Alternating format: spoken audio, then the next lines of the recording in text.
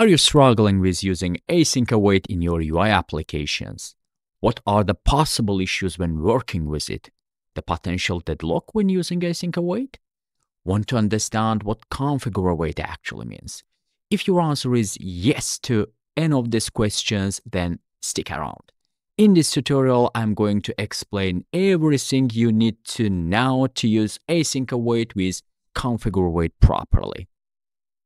To make things really simple, to explain, I have created a WPF UI application, and this UI application is not going to use MVVM or another type of complex mechanisms. I'm just using a stack panel with rich text box and button. This button is going to download some data from the internet. Actually, we have the web document service. It is a wrapper over HTTP client's get string, and when I click the button, it should download the URLs data from the internet and assign it to our rich text box. So our button click operation called load click is actually the asynchronous operation. It means for the async await, we are not blocking our UI. We already learned about async await, and if you want to dive into details of async await with async state machine, just check my previous tutorial about it. But for now, we are going to learn things really simple, and I guess that you already watched my video. So the purpose here is when I click this load button, UI should be responsive, and it should be possible for me to move it, and it should behind the scenes download the data. So let's do it. When I click this button, so I'm moving the interface, and behind the scenes it is continuing to download data and assign it to my rich text box. So this is really simple example to explain behind the scenes operations. So let's try to understand what happens. In this case, we have asynchronous operation. For the asynchronous operation, we have some sort of synchronous slices. So the first operation to the await keyword is going to be our synchronous operation. So we have synchronous operation here. We have actual asynchronous operation.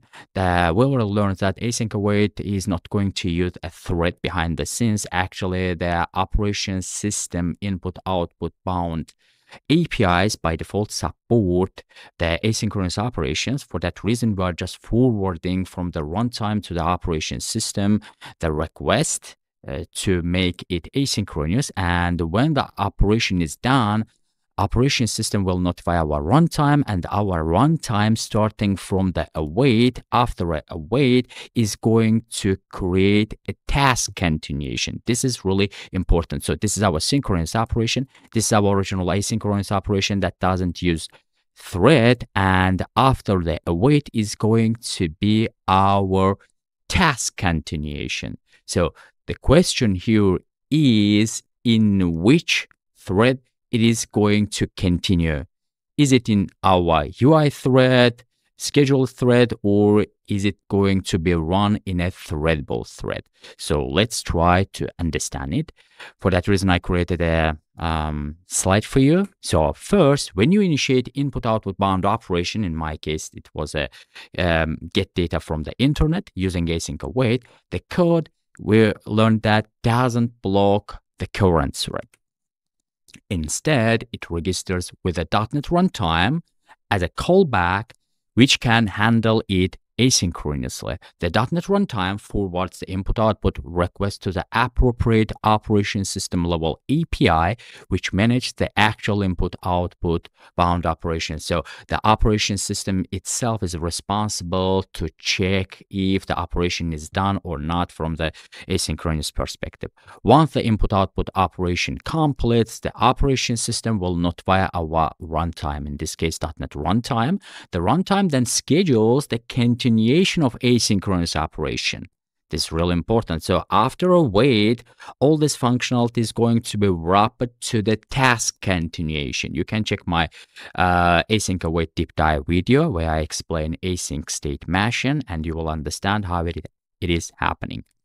And the runtime determines where to execute the continuation based on ConfigureAwait. Yes, means we have some sort of ConfigureAwait functionality. Let's try to understand what actual ConfigureAwait means. In our code example, we already have ConfigureAwait functionality. So where is this?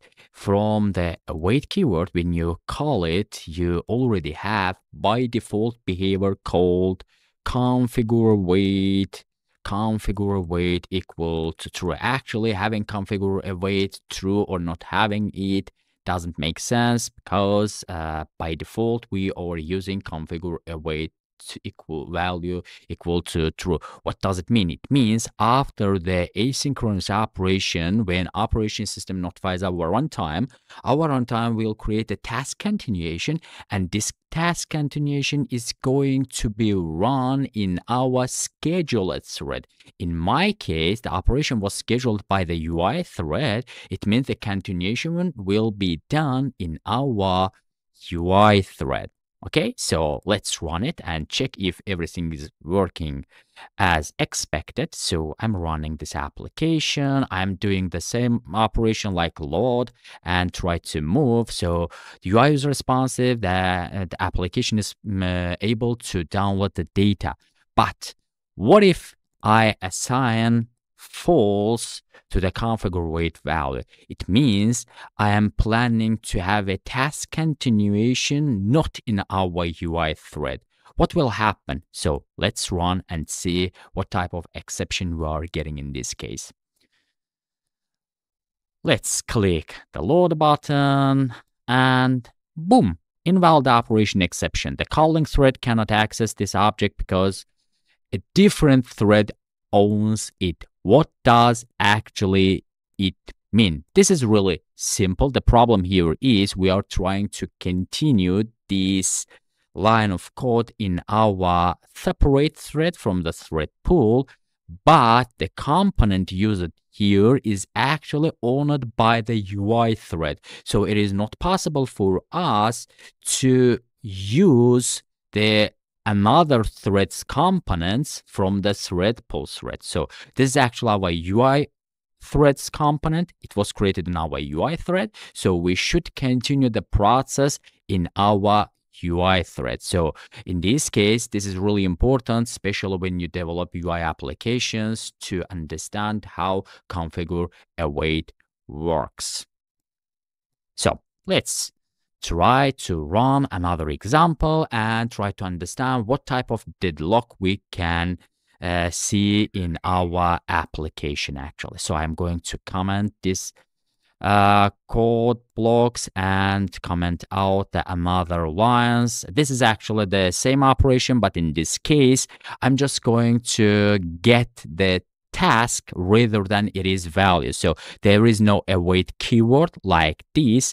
I'm just going to get the actual task and wait it. Actually, in most cases, we are not doing the task wait, but in some cases, it is possible for us to use task wait. For now, for the testing purpose, I'm just blocking the UI using the tasks wait functionality. Okay. What happens here? I'm just going to run this line. This line actually is going to schedule a task. Okay, we are scheduling a task. And after that, directly we are blocking our UI thread. So by default, we have ConfigureAwait behavior. It means ConfigureAwait will wait our UI to be unblocked to continue. But my UI is already blocked. So we have deadlock in this case. So it will not be possible for us to see this message in our UI. Let's run it and see how this application is going to have a deadlock situation. So let's click to the load and boom, that's all. We have a deadlock case here. Okay, so how to resolve this case? Well, for the ConfigureAwait, we have true as a default value, but I realized that in my case, I actually don't need the UI component interaction because I don't have a wait keyword. I don't have the continuation actually. So when I wait, the operation will be completely done and this line of code will be executed by default in our UI thread. So there is no need to have task continuation, to think about task continuation. So what I'm going to do, actually, let's go to the get content here, and let's call the ConfigureAwait equal to false, because the UI thread, in my case, actually the resource consuming thread, the scheduled thread is not important for me. So I'm just running the WPF application again, and let's hit load, and well, that's all.